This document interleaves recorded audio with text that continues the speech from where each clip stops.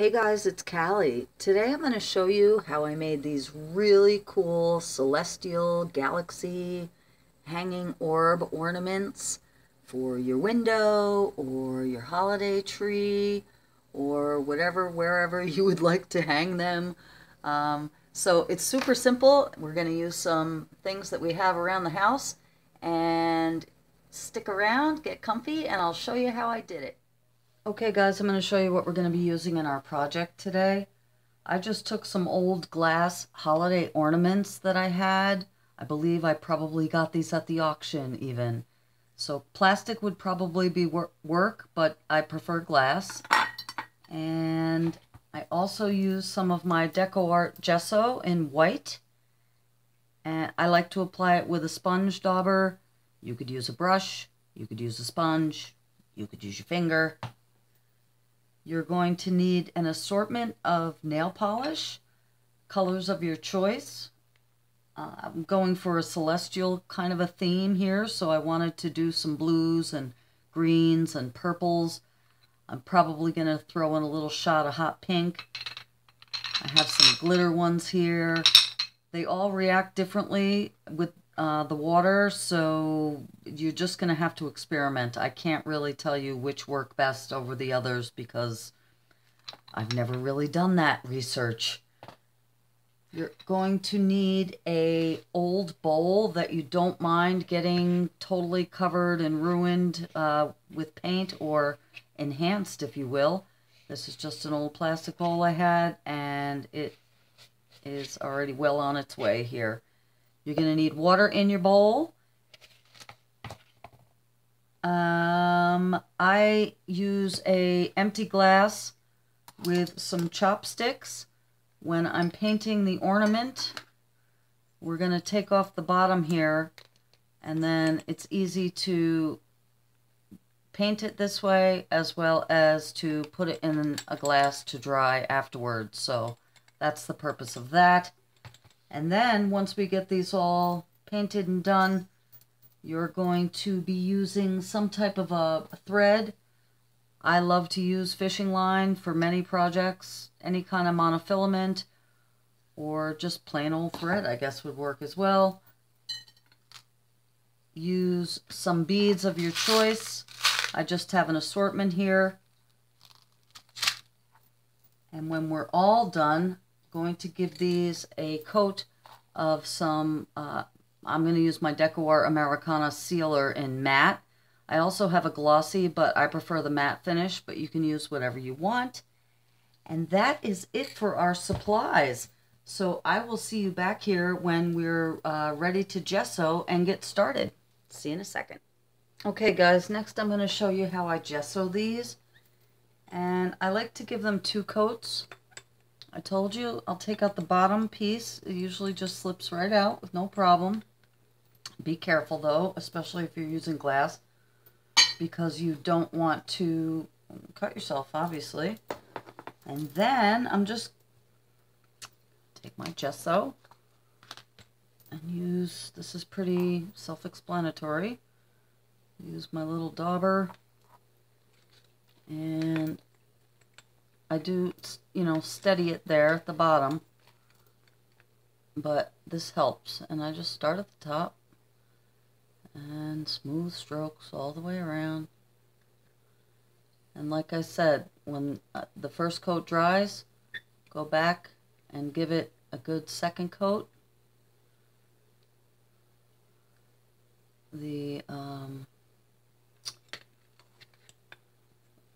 sponge marks won't matter once, you know, the marbling is on.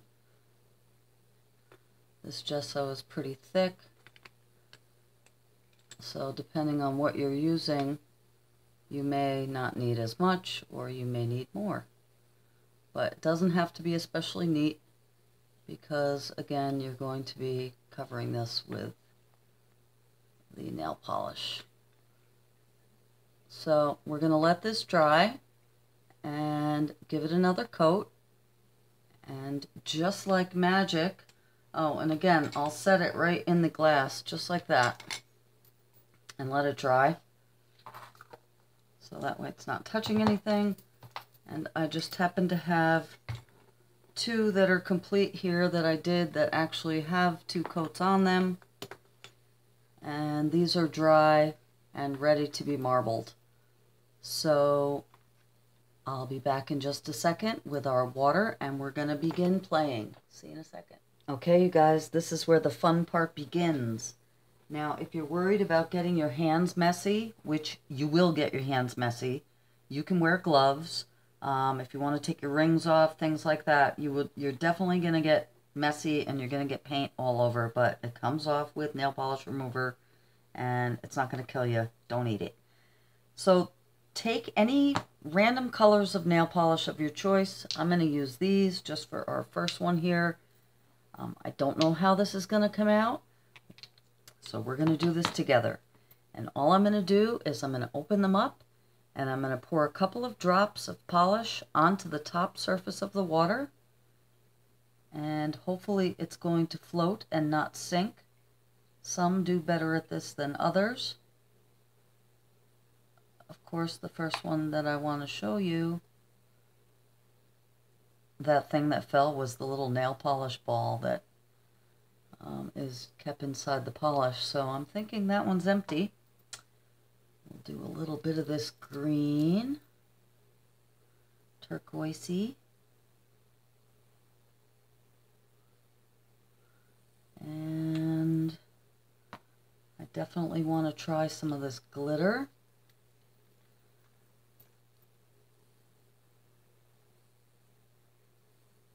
Oh yeah.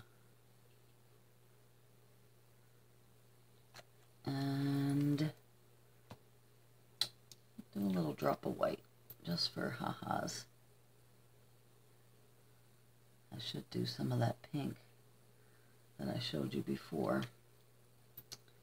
Maybe we will. Why not? Let's try it. I'm a little afraid that I'm going to make this too heavy, but I'll just give it a drop. Ooh, or 2.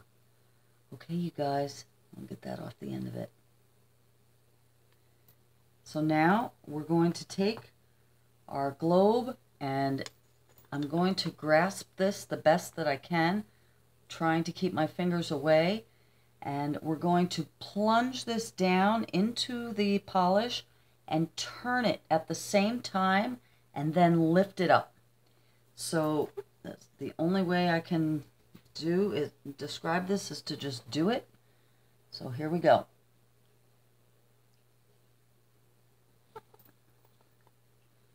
And this is what we got there. Now, when this dries, the enamel settles down a little, but isn't that cool? And you can do it again and again. I'm going to let this dry a little bit, and I probably will do around the bottom edges. But let's try another one just so you could see the difference. And I'll set that to dry in our glass. Isn't that fun, you guys? Let's just do one more. I'll do a little purple this time. And you will have to change your water frequently. I'll change it after this one. I've seen some amazing marbling artists' YouTube videos. These people use silk screening techniques, and I don't even know how they do it. It's just freaking incredible. So look at that glitter spread. Isn't that cool?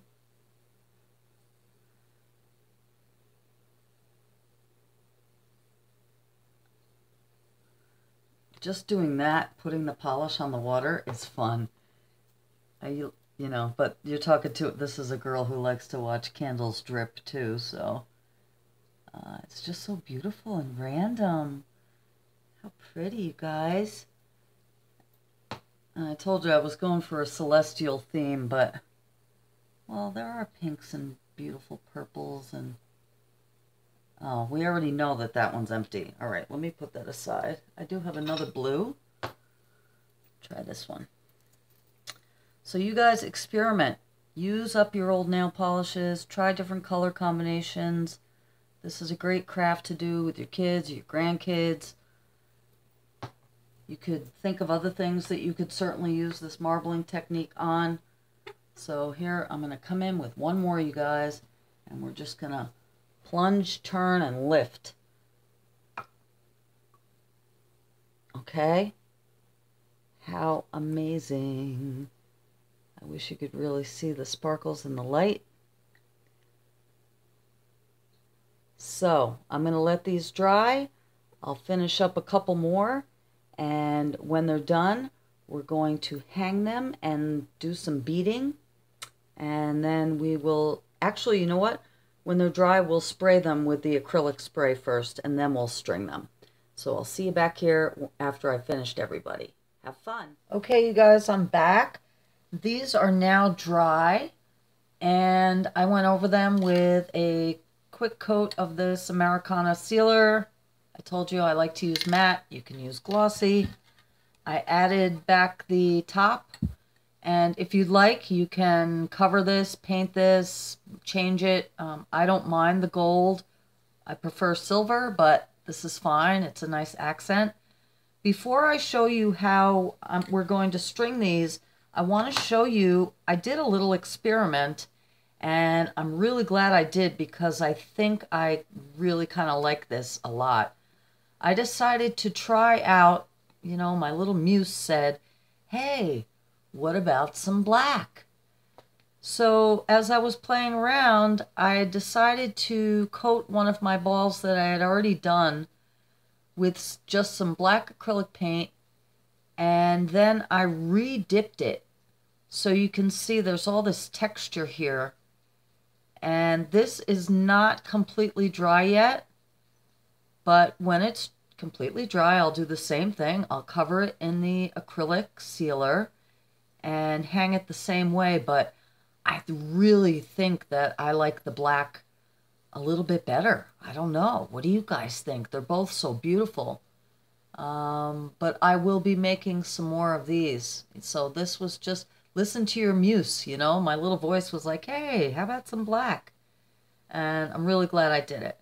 So we'll let that dry, and then I'm going to show you. This is so simple. I can't even believe I'm having to show you, but I'm just going to take some of this monofilament, and I like to use like with my arms outstretched. So that's probably 3 feet, which is going to be a little bit long, but you rather err on the side of caution, or at least I like to. I just cut off, you know, the piece size I want to use. And if you want, before you put this top on, you can apply some E6000 or glue or something. I haven't. I've had no problems with these coming apart, but if you want, you can seal it before you do this. And then I'm just going to do a simple knot. Nothing fancy. Just a couple times. If your fishing line, your monofilament is thicker than this, it might have difficulty just staying knotted, but I have no problems with this. And I'll leave a little tail, and I'll thread that tail. We're going to put some beads on this, and I'm going to thread this tail through the first couple beads just to help secure it a little more along with the end here. I don't know how well you guys can see that. And then we're just going to cut off this excess thread, and I'll just show you. We're going to take the beads of our choice. I have just poured a bunch of my favorite glass beads in a container here, and in no particular order, we're going to just take one of these, and hopefully I can see, which I can't anymore, you guys. It's really time for me to go back to the eye doctor. Here we go. So both pieces of thread are through this bead, and then I'm just going to pull the longer one through, and we'll keep threading beads on, and then, you know, I'll just cut off this excess here, and we're going to keep going and keep threading, and you can thread all the way up if you'd like, or you could just put a few on. I have various ones just for variety. You could do whatever you want, and just for the sake of showing you guys, I happen to have one completed here. And I like to attach a basic little key ring at the end. They're good to hang. And I'll also take, just as a simple way to hang it, I'll take a big paper clip and just open it up and take the shorter end and just close it one time like that. And then now I have this hook where I actually have a wire strung across my sliding glass window at the top, and I hang these hooks from it, and I'll show you when we're done here. But this I did fairly long. Whoop. And that is how I finished it off. I just tied it the same way we tied it down on the bottom. Just tied it around a few times, cut off the excess string. And the next shot that I'm going to show you are these hanging in my window. So I hope I've inspired you to give this a try.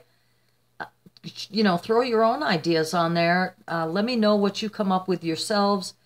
I really hope you enjoy this. These are perfect for holiday time. I like to use them just for beautiful decorations. And I hope you guys enjoyed this. Give me a thumbs up. If you haven't yet subscribed, subscribe. I hope you're having a beautiful day. Take care. Blessed be. Okay, you guys, I changed my mind about where I'm hanging these. I decided to hang them in my kitchen window instead, as if I didn't have enough hanging in my kitchen windows. But I just love how they look, and they fit in cool with the beads. I'll show you my other window here. So there's that black one. I just think it looks amazing. And again, I hope I've inspired you guys to give this a try. It was super simple. I guarantee you have the ingredients on hand, I'm pretty sure. Greetings from my avocado pit. It finally took off. So anyway, you guys, I hope you have a great day and like this video if you like it. And if you have not yet subscribed, I would love it if you do. I make videos very frequently. So have a beautiful day. I'll talk to you guys soon. Bye-bye.